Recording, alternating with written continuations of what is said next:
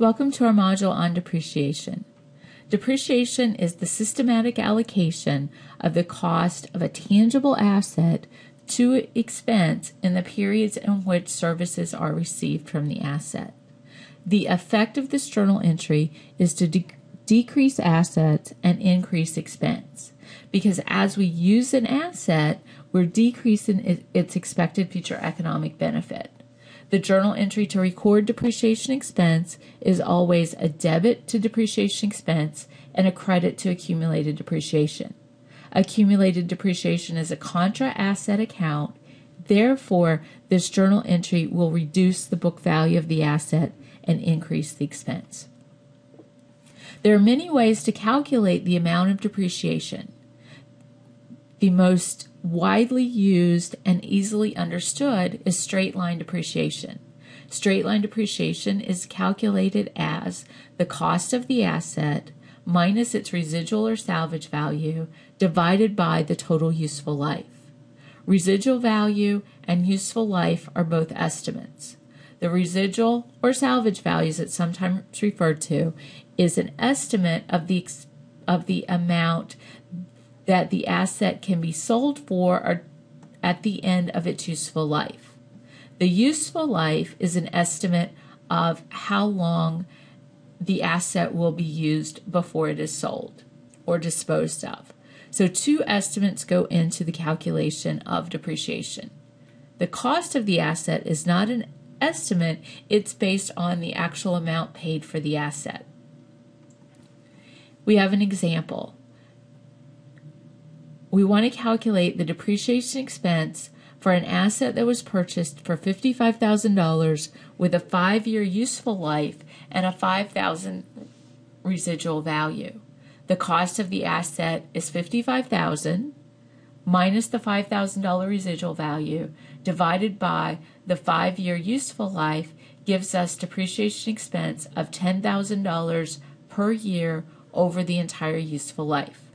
Our journal entry would be a debit to depreciation expense and a credit to accumulated depreciation of $10,000. The book value is cost minus the accumulated depreciation.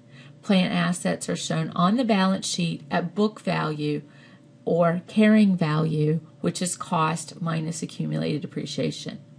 Book value represents the portion of the asset's cost that remains to be allocated to expense in future periods. An example of how the asset would be presented on the balance sheet is provided here.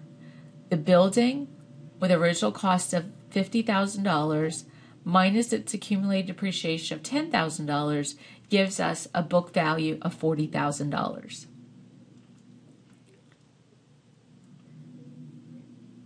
Disclosures for depreciation are required in the financial statements. The method that was used to calculate the depreciation is to be disclosed in the financial statements. The consistency principle that we discussed in earlier modules states that companies should not change depreciation methods from one year to the next for a given plant asset. Estimates, however, can change. Management may change the estimate of useful life or expected salvage value, and if those estimates do change, then only the current and future accounting periods would be affected by that change in estimate. In review, depreciation is the systematic allocation of the cost of a plant asset over its useful life. Depreciation may be calculated using a wide variety of methods, but straight line is the most common. The book value of an asset decreases as it is depreciated. One thing that we haven't mentioned here is that book value does not attempt to match market value.